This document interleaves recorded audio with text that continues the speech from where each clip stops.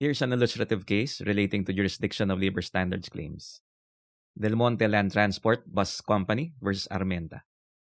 On February 12, 2014, the Department of Labor and Employment, through its regional director, issued labor standards compliance certificates to Del Monte Motor Works Inc. or Del Monte Motor Works for having complied with Department Order Number 118, Series of 2012, other labor laws, rules, and regulations.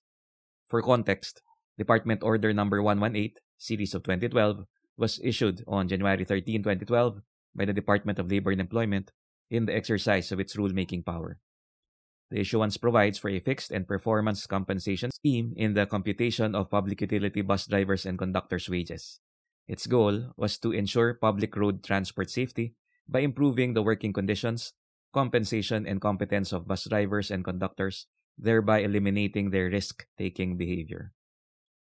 On July 28, 2014, a complaint for money claims was filed against Del Monte Land Transport Bus Company Inc. or Del Monte Land Transport by its bus drivers and conductors before the Office of the Labor Arbiter. They averred that since the start of their employment, they have yet to receive certain labor standards benefits and their daily salaries were below prevailing daily minimum wage rates, in violation of Department Order Number 118, Series of 2012. Del Monte Land Transport contended that the salaries and benefits of its drivers and conductors were in accordance with law and that its labor standards compliance certificates established compliance with labor standards requirements. Furthermore, it raised the issue of jurisdiction. Specifically, it claimed that the Office of the Labor Arbiter had no jurisdiction to render judgment or award on the money claims since it was the Department of Labor and Employment which had jurisdiction under Article 128 of the Labor Code of the Philippines. In asserting that the Office of the Labor Arbiter had jurisdiction, the drivers and conductors argued, number 1, their money claims fell within the cases covered by Article 217 of the Labor Code of the Philippines as it exceeded the aggregate amount of 5,000 pesos. Hence, the authority to hear and decide said cases is vested in the Office of the Labor Arbiter to the exclusion of all other courts or quasi-judicial bodies or tribunals.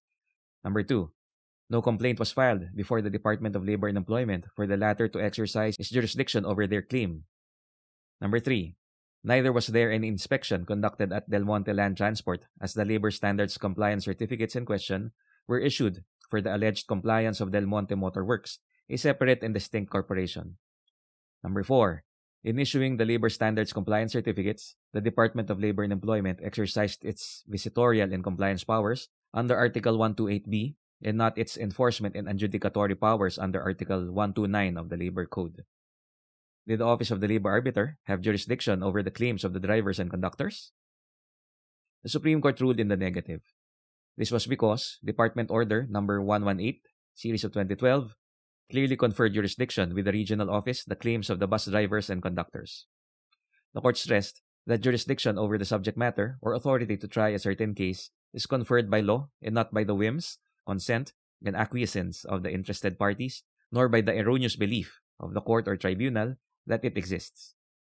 It should be exercised precisely by the person in authority or body in whose hands it has been placed by the law. Otherwise, acts of the court or tribunal shall be void and with no legal consequence.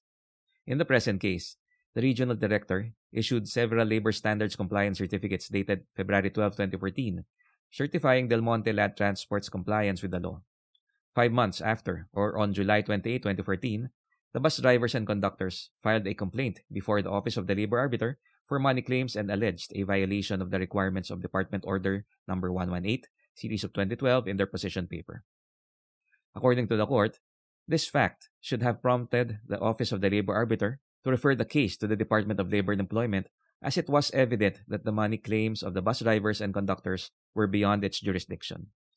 Furthermore, the court noticed the categorical statement of the bus drivers and conductors that they would not have filed the instant case for money claims had there been real compliance of the mandate of Department Order Number 118, Series of 2012.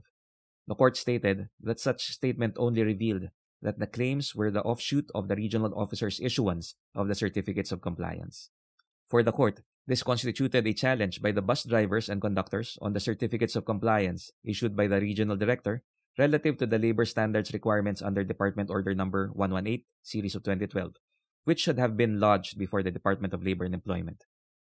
On the other hand, The court did not accept the argument of the bus drivers and conductors that jurisdiction over their claims was vested with the Office of the Labor Arbiter, given that the aggregate amount subject of this case exceeded 5,000 pesos. The court stated that Article 128 of the Labor Code of the Philippines speaks of the jurisdiction of the Secretary of Labor and his representatives over labor standards violations based on findings made in the course of visitation and inspection of the business premises of an employer. The court emphasized that the authority under Article 128 may be exercised by the Department of Labor and Employment regardless of the amount of the award claimed for, provided there exists an employer-employee relationship. The court noted certain views espousing the proposition that the mode and fora by which the action has been initiated should determine jurisdiction. However, the court clarified that this had been settled in People's Broadcasting Service versus the Secretary of the Department of Labor and Employment, which summed up the rules governing jurisdiction on labor standards claims as follows.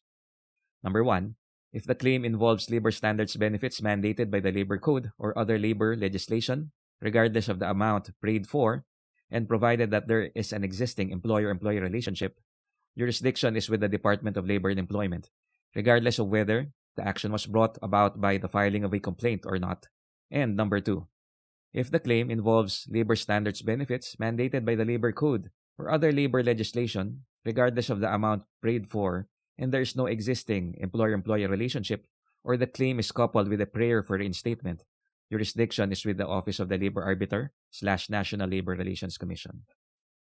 For the court, the claims of the bus drivers and conductors were within the purview of the jurisdiction of the Department of Labor and Employment under Article 128 and the provisions of Department Order No. 118, Series of 2012.